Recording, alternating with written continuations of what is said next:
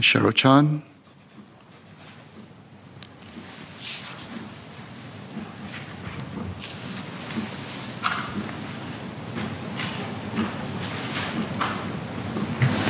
Sir, the ability to have fresh air and not take in secondhand smoke is an option that everyone should have if they are given a choice.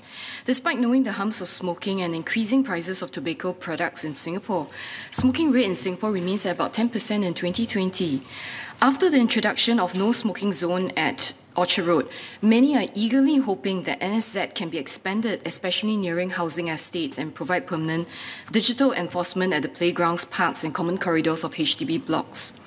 Can the Ministry provide an update if there's any intent to expand NSZ in other areas of Singapore following the early pilots? Thank you.